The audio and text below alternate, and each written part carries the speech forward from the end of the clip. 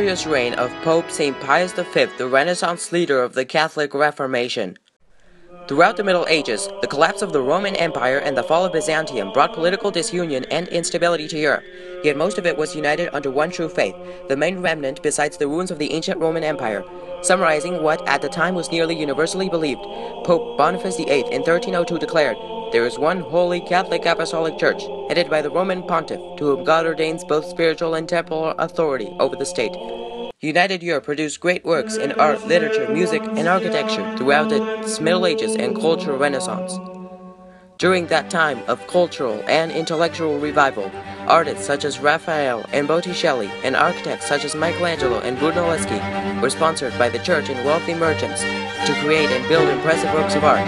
Seeing the artistic revival in Rome, Pope Julius II was inspired to build a new papal basilica. However, as the construction and fundraisers for this basilica began, some kindled the flames of dissent and chaos and sought to bring the established social order to its knees.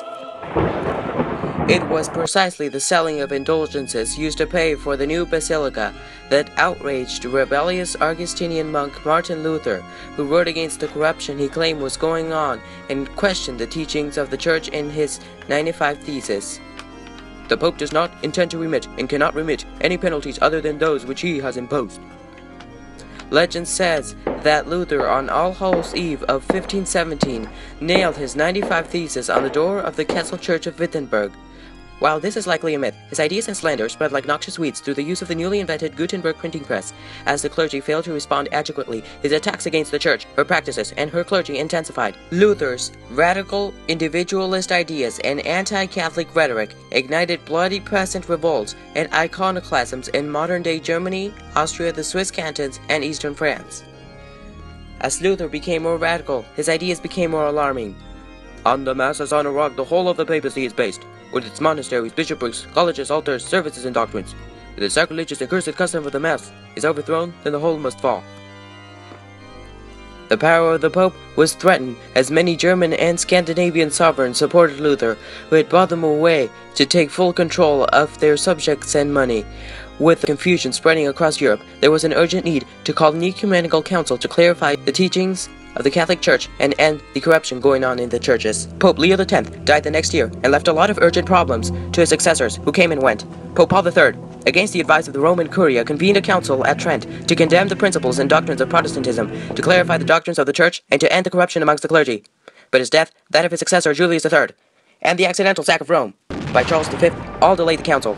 It was on May the 6th, of 1527, that an unpaid mercenary army of lansquenets, led by Duke Charles III, without any order from the Holy Roman Emperor Charles V, sacked Rome, forcing the Pope to flee to the Castel San Angelo and testing the earthly power of the Pope. Finally, his stubborn successor, Pope Paul IV, was replaced by Pope Pius IV, who with 270 bishops concluded and approved the decrees, canons, and anathemas of the council, addressing corruption and heresy and clarifying teachings on the veneration of saints, the interpretation of scriptures, the seven sacraments, and original sin. It is not lawful for anyone who holds a benefice requiring personal residence to absent himself. If anyone saith that by faith alone the impious is justified, let him be anathema. The ecumenical council was to show to the world that the Catholic Church could carry out internal reforms itself.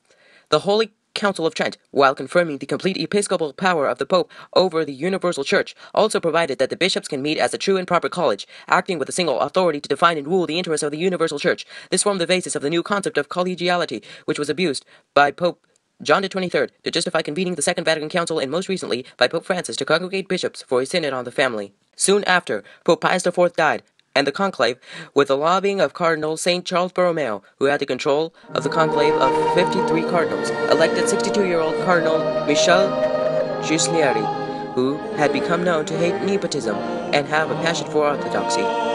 Michel had entered the Dominican order at the age of 14. Then, after teaching theology and philosophy, was appointed as abbot and became inquisitor near Protestant Switzerland, until in 1557 Pope Paul IV appointed him Grand Inquisitor in Rome. Now, he took the name Pius V and uttered a small prayer showing how much he cared for the Church and its faithful. God grant me the grace to so act that they may grieve more for my death than for my election. Upon being elected, Pope St. Pius V abolished the annual banquet, which used to commemorate the anniversary of papal coronations, and instead distributed the money which would have been spent on that to the poor. He issued edicts forbidding excessive pomp in marriages and expulsed the prostitutes from Rome. He ordered new sewers to be built and nudes in art pieces to be covered with loincloths. In accordance with the council, Pius V published the Catechism of Trent, canonized the Roman Missal for all time, and revised the Breviary, had published a recent translation of the Bible, and established doctrine classes for the young. He ordered the founding of seminaries for the proper training of priests. By the end of the century, almost all of the clerical abuses which Luther had ferociously attacked had been eradicated. In March 1571, under St. Pius V, the Sacred Congregation of the Index published a list of books condemned as dangers to faith and morals. Authors singled out would include Montaigne, Descartes, Voltaire, Pascal, Diderot, and Rousseau. The actions of His Holiness have an effect yet today. Efforts to prevent the spread of pornography, satanic literature, and other harmful materials still continue among some conservative groups. In the U.S., the National Catholic Legion of Decency engaged in boycotts and censorship of films offensive to Christian principles from 1933 until in 1948, the Supreme Court granted protection to filmmakers from the First Amendment. Pope St. Pius V worked hard throughout his pontificate to clean up the church. In May of 1567, he forbade wealthy landowners from investiture. In March of 1569, he threw out the Jews from all of the papal states except for ghettos in Rome and Ancona. The remaining Jews form ghettos which can still be discerned as Jewish quarters in Rome today. In February of 1571, he suppressed the Humiliati, a corrupt monastic order of Milan. He visited hospitals and supported missions in the New World, which themselves would have a great influence in shaping the religious identity of the Americas. Despite his busy schedule, he always made the time to make at least 2 meditations a day on bended knees in the presence of the Blessed Sacrament. He worked also to contain the spread of the Protestant heresy. He called on Philip II of Spain to preserve his Dutch subjects in the Catholic faith and sent troops to France to help Catherine de' Medici to get rid of the Huguenots. In England, nonetheless, the usurper Queen Elizabeth I of England undid all of the reforms of Mary Tudor, began the persecution of English Catholics, and sent Anglicanism into even deeper heresy. Under Elizabeth I, the Catholic Mass was banned, Roman priests were executed, and personal devotional items like rosary beads were banned.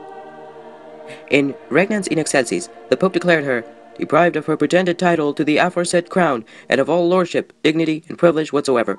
The anti-Catholic rule of Elizabeth and her subsequent excommunication would increase the hostilities between Rome and Britain. The tension between Catholic Rome and Anglican Britain is still present today. When Pope Benedict XVI visited England in September of 2010, protests took place across the country against his visit and his religious positions.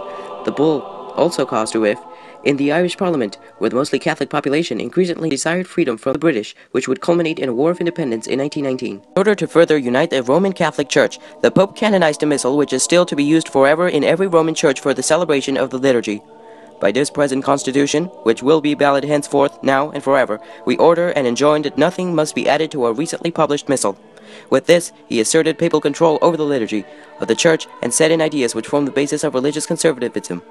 This document, still binding today, has been the subject of many liturgical controversies within the Catholic Church, until Pope Paul VI decided to ignore the command of Pope Pius V. With one missal in a common language, the Catholic Church experienced great unity and growth, a remnant of which is still visible today. In the late 16th century, the Mufti of the Ottoman Sultan continued to proclaim jihad on Christendom, yet most European monarchs underestimated his threats. Turkish Emperor Selimus II was plotting to overrun all Christendom with his arms, and to add all the Western Kingdom to his empire. In May 1565, the Ottomans laid siege to the island of Malta until Christian reinforcements arrived 4 months later to drive them out. In August of 1571, after more than a year of desperate fighting and outnumbered 7-1, the island of Cyprus fell to Muslim invaders. Looking at the desperate situation, the Pope decided to unite as much of Europe as he could under the banner of Jesus Christ to be a match for the Muslim Ottoman Turks. While France, the Holy Roman Empire, and Portugal never managed to join, by May of 1571, the Pope had managed to convince his own states, the Habsburg states of Spain, Naples, Sicily, the Republic of Venice, the Republic of Genoa, the Grand Duchy of Tuscany, the Duchies of Savoy, Parma and Urbino, and the Knights of Malta with a combined force of 200 galleys, 100 other ships, 50,000 infantry, and 4,500 cavalry to agree to support each other in the case of an Ottoman attack. The Pope had begun a moderately complex alliance system, which in the future would be seen again as nation-states sought the support of each other, fearing an attack by another nation-state. The defensive military alliance system begun by the Pope still exists at its core in organizations such as NATO, which have been created with the intention of uniting different and relatively smaller nations against a common larger enemy. As in the Holy League, NATO countries pledged a certain amount of troops to, knowing also that the Turks had never lost any naval battle. The Pope called on all Christians to pray the rosary for victory in case of a Muslim invasion, and granted a plenary indulgences to the soldiers and crews of the ships that would fight in the Holy League. He had made and blessed a standard for the Christians to use in battle. By the end of September, the Holy League had made its way across the Adriatic Sea and was anchored between the west coast of Greece and the island of Corfu. The guns on Holy League ships fired down on the mass of invading Turkish ships. The Christians used swivel guns against the enemy ships, and the Turkish bowmen fired dark volleys of arrows. The Muslim vessels then tried to surround the left flank of the Christian line, but only split themselves from the rest. The other Muslim ships fought on, but eventually surrendered, as the flagships of John of Austria, the commander of the Holy League, and of Ali Pasha, commander of the Turks, collided. While both ships attacked each other, Ali Pasha was killed, and the standard that the Pope had made for the Holy League was raised over the Sultana, which eventually sunk. The Christians had lost 7,500 men and had 17 of their ships destroyed, yet the Holy League prevailed, capturing 137 ships, sinking 50, and freeing about 12,000 Christians from Turkish slaveholders. At the moment, Pope St. Pius V had a vision. The Christian fleet is victorious. The Pope instituted a new Catholic feast of Our Lady of Victory on the 7th of October to commemorate the battle, and added it to the newly canonized Roman Missal. Had it not been for the intervention of St. Pius V, European culture and the Catholic religion might have been suppressed by the Ottoman Turks. This battle had prevented the Ottoman Empire from expanding further and ended the threat of a naval invasion by the Ottomans. The Pope was now planning to give a final blow to Islam by forming a general alliance with the Italian cities, Poland, France, and all of Christian Europe. He had begun negotiations for this purpose, when suddenly, in May of 1572, he died of a kidney disease, saying once again, "O Lord, increase my sufferings and my patience."